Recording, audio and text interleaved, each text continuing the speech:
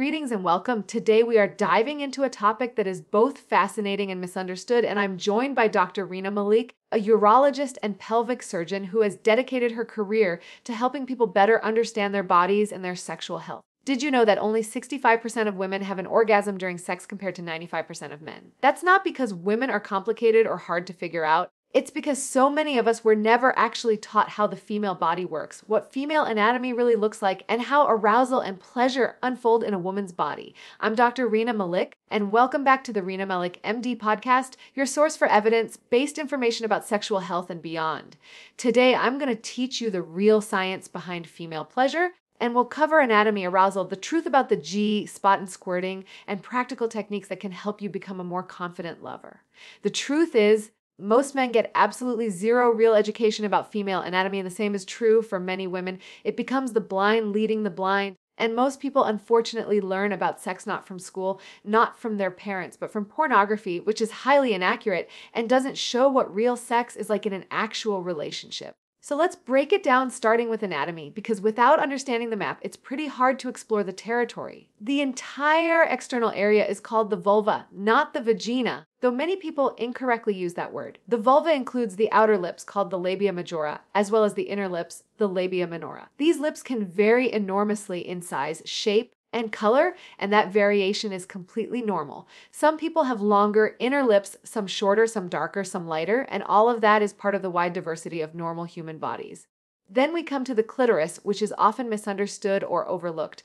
The clitoris sits on top of the vulva above the urethra and vaginal opening, and it is covered by a clitoral hood, similar to the way foreskin covers the head of the penis in men. What's remarkable about the clitoris is that it is the only organ in the human body that exists purely for pleasure. And it is the most reliable route to orgasm for most women. Now, here's what surprises most people. The tiny button you see externally is only the tip of the iceberg. The clitoris is actually a large internal organ that extends deep into the pelvis with two legs or crura that wrap around the vaginal opening. This organ contains over 10,000 nerve endings, which is nearly twice as many as the head of the penis. For decades, scientists underestimated this because early studies were done on animals, not humans, and they thought it contained around 8,000 nerve endings. Only in the last 5 years have we really understood just how complex and sensitive the clitoris is.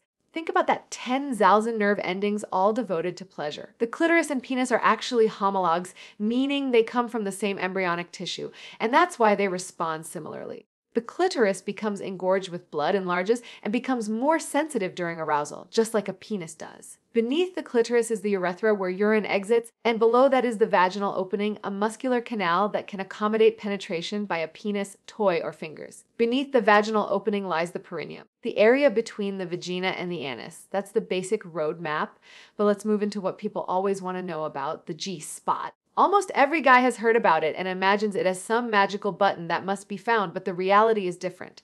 The G-spot was first described in the 1950s by Dr. Ernst Grütfenberg. But it's not a single spot. It's a zone about 1 to 2 inches inside the vagina on the front wall. This zone contains several structures: the internal parts of the clitoris, the urethra, periurethral tissue, and skin's glands, which are sometimes called the female prostate.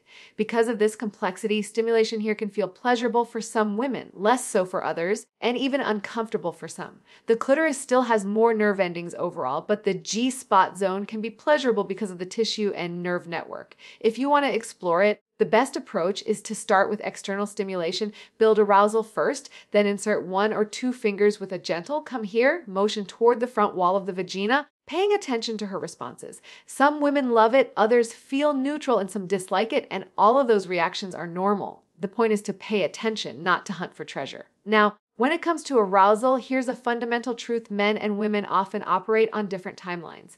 Most men can be ready to go within 2 to 5 minutes, while women typically take 15 to 45 minutes to become fully aroused. This difference often leads to problems because media and porn portray sex as fast, instant penetration, and immediate orgasm. In reality, a woman's body needs time for blood to flow to her genitals, for natural lubrication to develop, and for the vagina to lengthen and expand in a process called tenting. If penetration happens before this, it can be uncomfortable or even painful.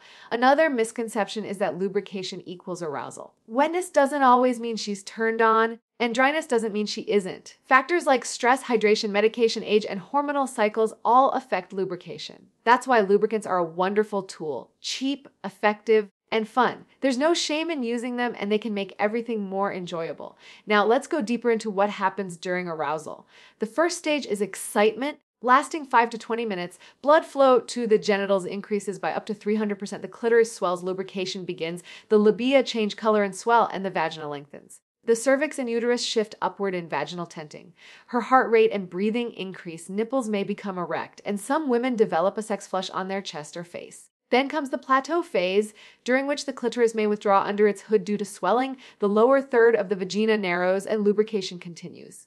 Next is orgasm, which for women can last 10 to 60 seconds, involving rhythmic pelvic floor contractions every 0.8 of a second, along with uterine and anal sphincter contractions. This is hard to fake because the muscle contractions are involuntary and noticeable. Heart rate can soar to 120-160 beats per minute, comparable to cardio exercise, and the experience is deeply immersive. After orgasm, there's resolution with relaxation and a return to baseline. Now let's demystify squirting, a topic clouded by porn-driven myths. Studies show 54% of women have experienced it, but it's not what most think. The fluid comes primarily from the bladder, but is not urine. It is diluted, chemically distinct, and contains prostate-specific antigen from skin's glands. Think of urine as coffee and squirting fluid as coffee-flavored water. It's usually clear, odorless, sometimes slightly sweet, and typically expelled during intense arousal or orgasm. Some women can squirt, others can't, and both are completely normal. The problem is the pressure created by porn expectations, making some women feel broken if they don't or embarrassed if they do. The takeaway is simple. It's neither the holy grail nor a flaw. It's just one variation of sexual response. Beyond anatomy, let's focus on practical tips to enhance pleasure. Your partner's body gives constant feedback, her breathing, muscle tension, sounds, and movements. If she leans into you, she's enjoying it. If she withdraws or becomes quiet, check in gently.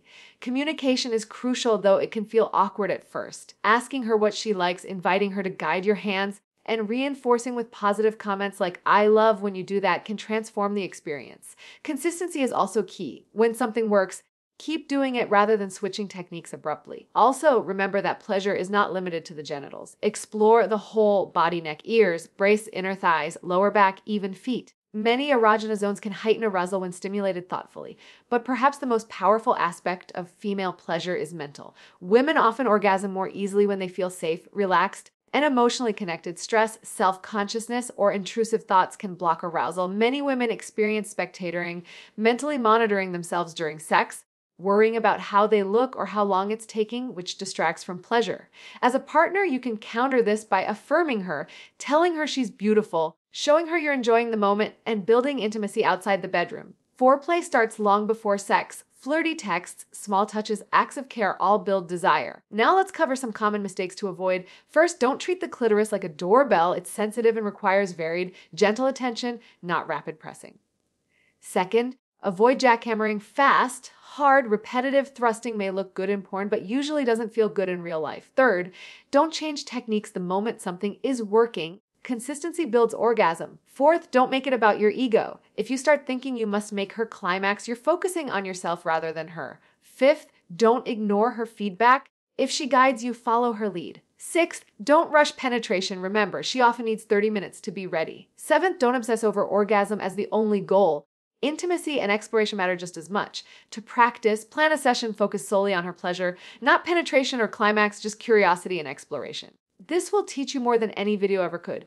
Remember, sex is a skill like any other. You improve with attention, practice, and openness. So invest time, experiment, communicate, and enjoy the journey together. If you found this helpful, support the channel by subscribing, leaving a review, or sharing this with someone who could benefit. Together, we can break down myths, spread real science, and help more people experience healthy, satisfying, and joyful intimacy. Like and subscribe my channel for more interesting, informative videos.